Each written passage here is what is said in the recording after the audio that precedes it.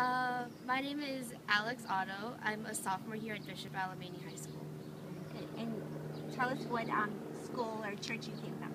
I came from Our Lady of Lourdes in Northridge. And can you tell us, I know that they have a large fair there. Can you tell us about the fair, what your favorite things are there, what you look forward to every year, that kind of thing? I've attended that fair since I was 6, and I still attend it every year. I look forward to the food because my parents always work the Brats booth. Which booth? The Brats booth. What is that? Like, they're German hot dogs. Oh, brats.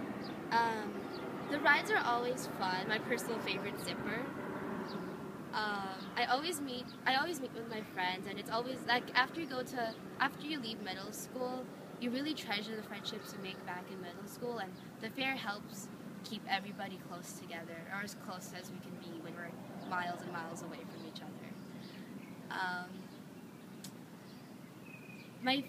My favorite overall thing about the fair would probably be the rides, because I love getting turned upside down with my friends, and sometimes the rides aren't that great, but sometimes they're amazing, and like 9 out of 10 times they're pretty amazing. So yeah, that's the all. Very good. Thank you very much.